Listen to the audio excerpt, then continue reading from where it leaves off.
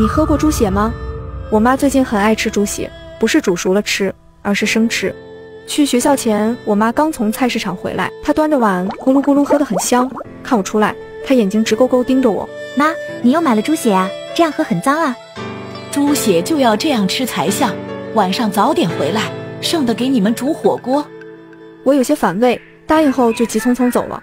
自从暑假回来，我妈就变得特别奇怪，她变得特别爱喝血，猪血、鸭血什么都往家里买。上课时，我忍不住跟闺蜜说了这件事，她大惊失色对我说：如梦，你妈可能是个阴尸僵。阴尸僵是什么？我没听过。有的人死了，但以为自己还活着，就会变成阴尸僵。阴尸僵只有喝血才有力气，喝血都填不饱的话，就要开始吃人了。我大脑当时轰隆一声。闺蜜见我不相信，开始问道：你妈这几个月是不是特别没精神，总爱半夜洗澡，从来不照镜子？我不敢置信地望着她，心头发毛。我妈这几个月的确和以前不一样，白天不出去逛街了，太阳落山才去，白天不洗澡。我打了个寒战，浑身冷汗直冒。看到我的表情，闺蜜一脸严肃：僵尸都是白天睡觉，晚上出门，半夜洗澡是怕被你们看见尸斑，照镜子会照出他的生魂，看见死前的样子。我面无血色地看着她，会不会搞错了？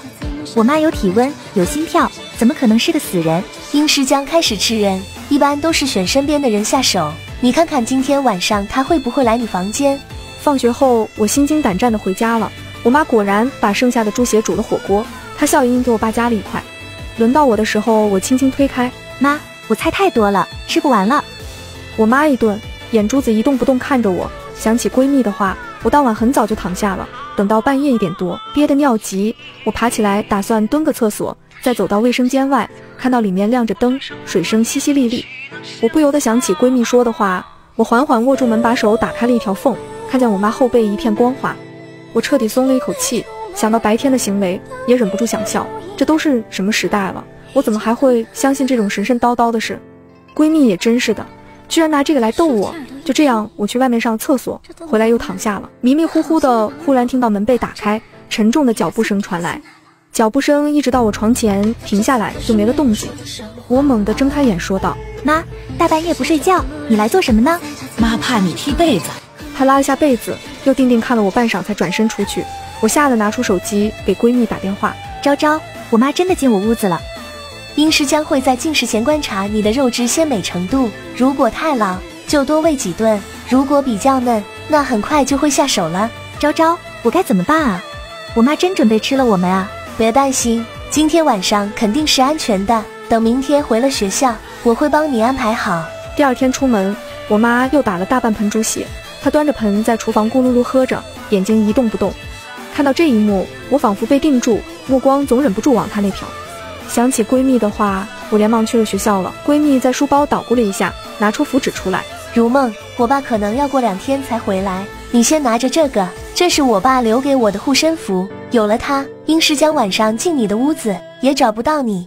我满头大汗的把符纸放进兜里，紧张问道：昭昭，我不能跑吗？我现在就买票跑得远远的，等你爸回来，咱们再来收了我妈。你吃了这么久的血，已经腌入味了，不管逃到哪里，阴尸将都能在天亮之前找到你。那我爸怎么办？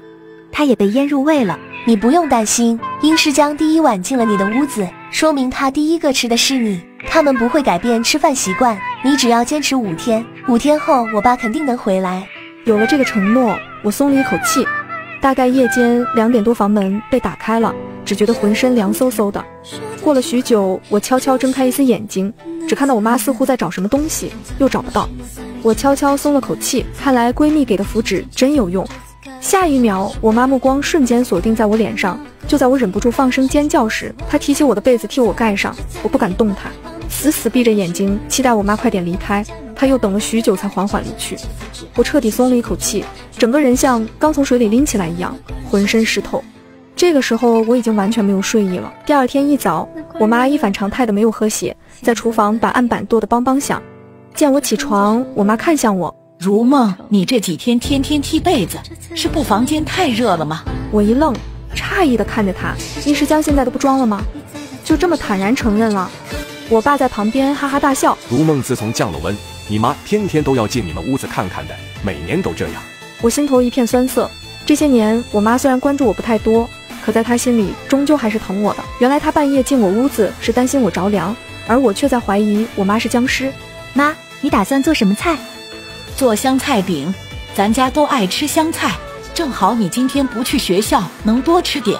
我妈今天也不喝血了，我彻底打消心头疑虑，愧疚涌上心头。吃完午饭，闺蜜打电话问我情况，我如实说了，心里有些不开心。昭昭，你以后可不能再胡说八道了，这样多影响我和我妈的感情了。糟了，香菜是向阳的，你妈今天没喝血，是打算吃你了。今天太阳一落，你就危险了。昭昭，你可不能再忽悠我了，我禁不住你这么下的。人命关天的大事，我为什么要耍你？一定要带好护身符。我现在就去找我爸，再坚持4天，我们一定回来。天色暗下去，太阳落山了，我心里一阵阵发毛，手不停摩擦着护身。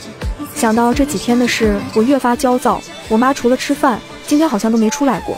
这半年她一直是这个作息，以前每逢周末都是会带我们出去逛逛的。想到这里，我更害怕了，脊背一阵发凉。你在干什么？声音冷不丁响起，吓了一跳。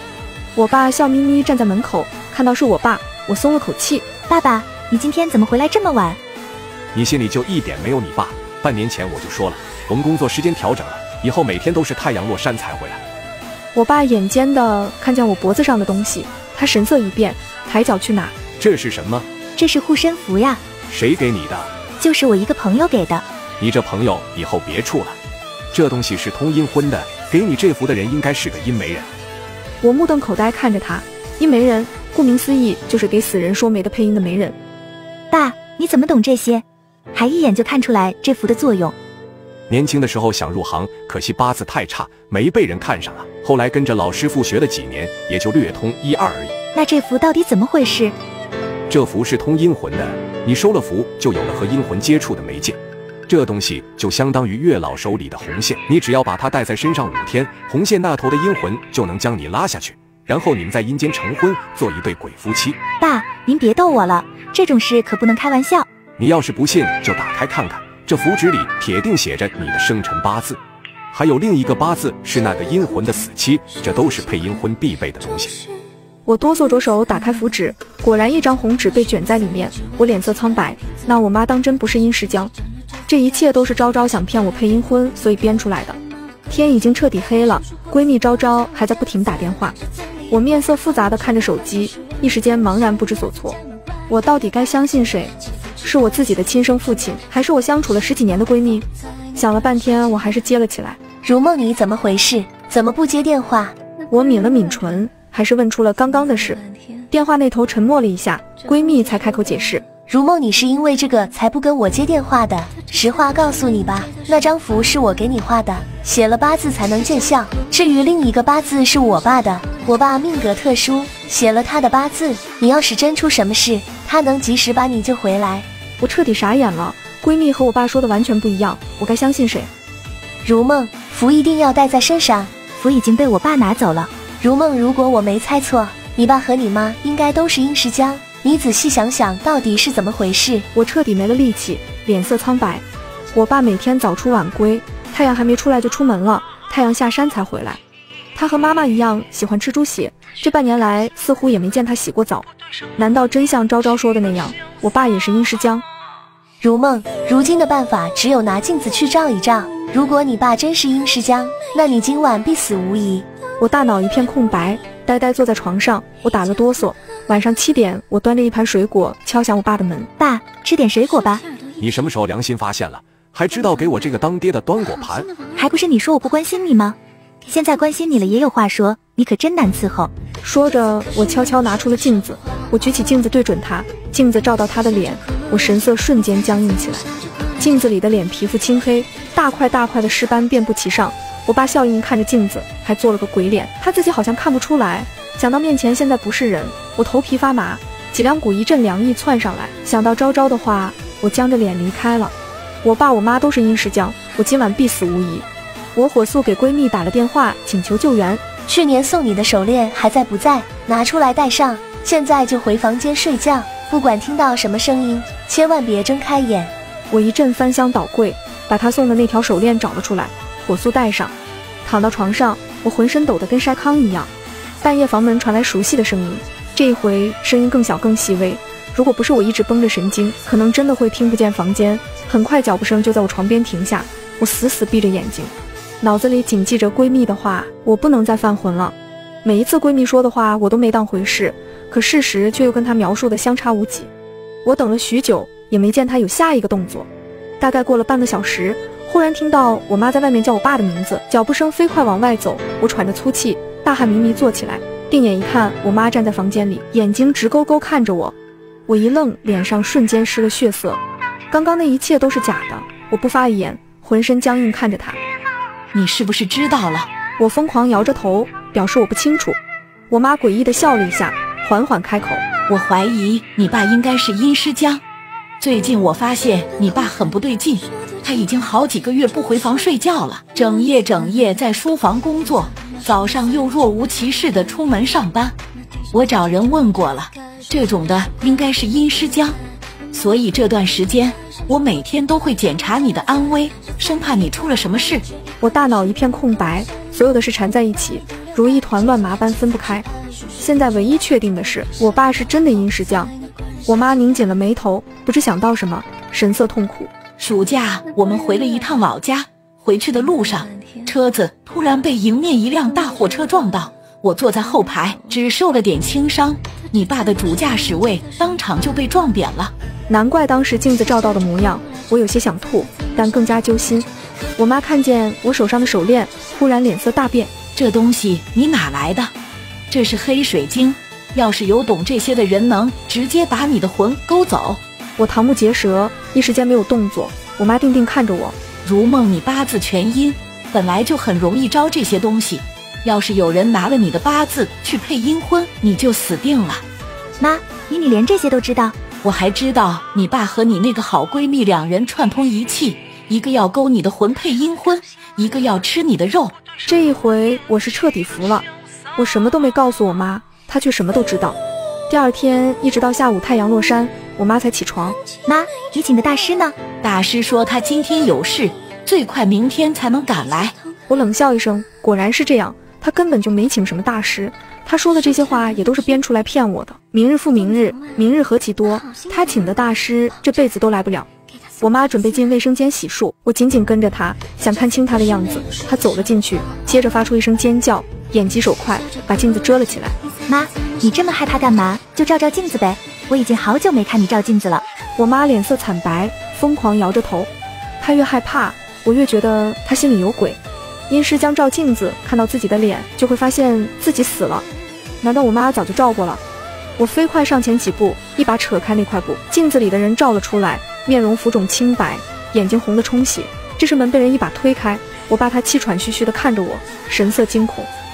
大师，就是他，把他收走，他是个怪物。昭昭也跟在身后，他拦住那位大师，缓缓摇了摇头。爸，让我跟他说吧。昭昭走过来，手里拿着送我的符和手链，他闷声问道：如梦，你想起来了吗？我沉默看着他，心仿佛被搅成一团。原来我早就死了。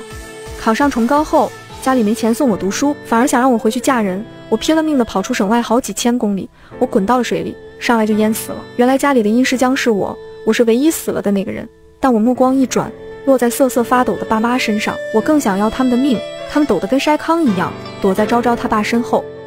死人不插手活人的因果，等他们死了，你自然可以有仇报仇，有冤报冤。可现在他们还活着，你绝不能做任何错事。昭昭神色不忍，把东西放回我手里。如梦，好好去下面待着，你爸妈想拿你的遗体去配阴婚，带着我的符和手链，才不会被勾走魂。